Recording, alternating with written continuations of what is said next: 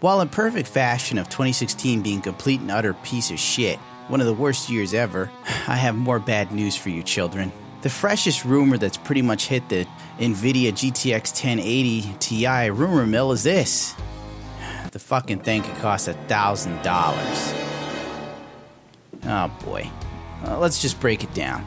As you might remember, many sites such as video cards have been saying that the 10GB high-end graphics card would be the best option for NVIDIA right now, as it would not affect the Titan X Pascal cells, which has 12GB of this VRAM. Plus, it would be an interesting GPU over the 1080 that has 8GB. It is no secret that the 1080 Ti, of whatever the name of this card is, would use the GP102 GPU. NVIDIA has the option to use the same GPU variant in the 1080 Ti as well as on the Titan X, or castrate some parts to deliver a more affordable option.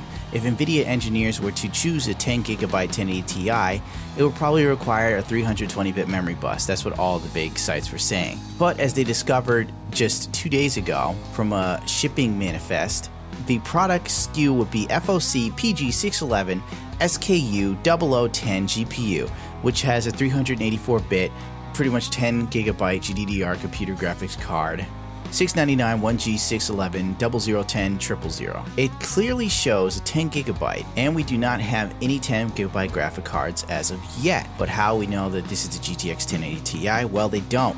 But what we all do know is that the PG611 board is equipped with the GP102, like the Titan. Therefore, it's got to be the 1080. By process of elimination, we all know it's coming. Who are we fucking kidding?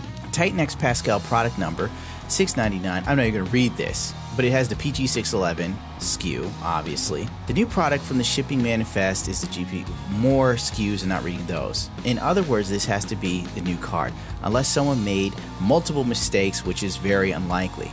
The only thing that does not necessarily make sense is the 384-bit memory bus, but does it really? I don't even see why they're questioning this. The 980 Ti was a 384-bit memory bus.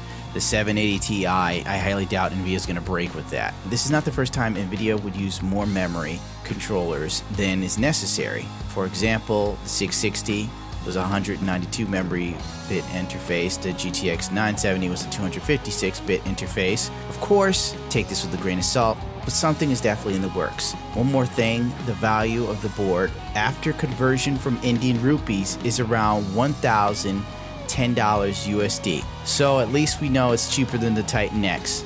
Lottie freaking da. Whoopee, I've got a boner. Oh boy, this is great news. It's only $200 cheaper than the fucking Titan X.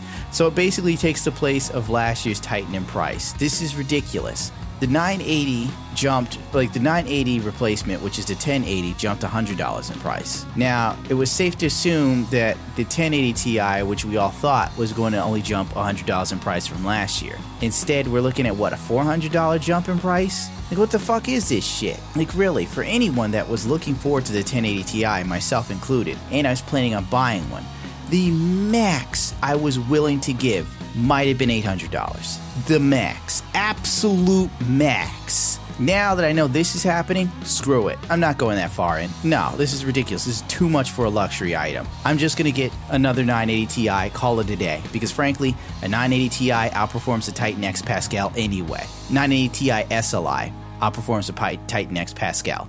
Just like the 1070 in SLI outperforms the Titan X. There's a huge savings difference right there on all games that scale well. Yes, I know some games don't scale that well, like, I don't know, Hitman, absolutely, the new Hitman game.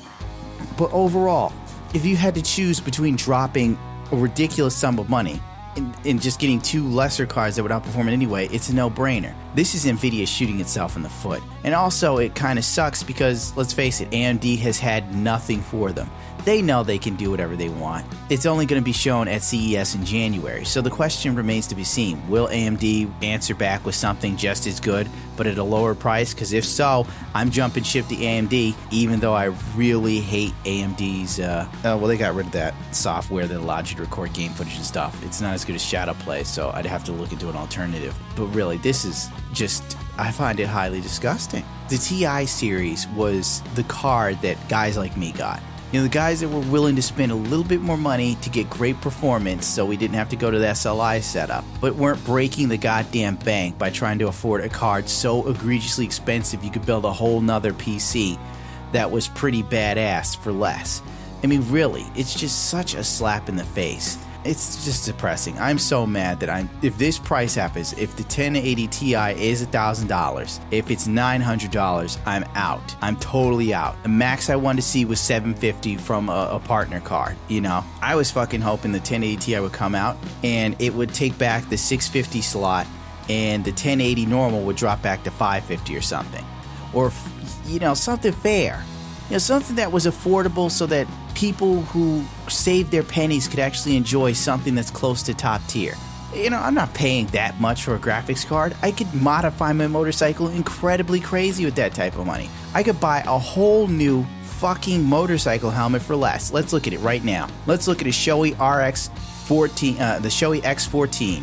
Shoei X14, $755. I could buy a top tier helmet that a motorcycle racer at the highest peak of performance has for less than a graphics card that will pretty much be over the hill in 2018. When 2018 hits, you know, the 11 series cards are coming out and the 1080 Ti isn't going to be the hottest chicken on the fucking rooster anymore. That doesn't even make sense, but you get my point. For the lifespan of these cards, they're asking too much money. Maybe if like the graphics card had more than a 2-year lifespan, it would make sense. There could be some sort of justification you could cling to. But with shit like this, it isn't. You know, it's only 1 year before the new cards come out. And they want that much for just the second tier flagship card. Oh, NVIDIA, you sons of bitches. You finally did it. You finally pissed me really off. You fucking... Ooh, I'm throwing punches. I'm shadow boxing, baby. Ah! Oh, wait, that was a song by that chick, Fiona Apple.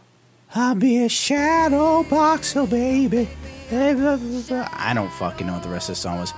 My ex, who used to live with me at the time, used to play those songs. That's how I knew I was in some sort of trouble. I'd hear Fiona Apple blasting when I came home. Fast as you can, baby. Keeps me out, you know, fast as you can. I'm crazy and I got a vagina. You know, that sort of bullshit. God damn it. I have half a mind to build a spaceship and move to another planet. One that kicks more ass. I want to go to the planet that has hookers and blow. Jesus Christ, for the price of a 1080 Ti, you could get a really nice escort girl and some fucking blow. Some fucking good blow. Colombian gold. You could have blow that the fucking escort girl will come in the room and go, I thought you were a real douchebag till I saw that premium quality cocaine on your shitty kitchen table. And I'm like, yes, baby. Instead of buying a graphics card, I paid for a night with you and cocaine. Call me Juan Gigante. All right, that's it. Forget it. I'm sorry. I'm flying off the handle. Don't forget to rate, comment, subscribe. Feel free to share me so that way I could, you know, grow as a YouTube channel and maybe someone will give me a shitty Netflix show that I could suck ass in. You know, just dreams. I'm out of here. Fuck it. I'm like a poor man's Dice Clay. For now.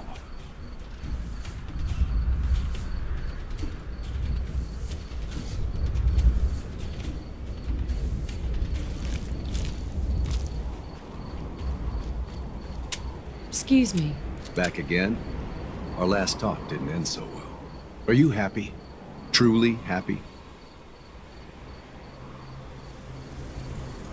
Some days, yeah. Some days, no. A common answer.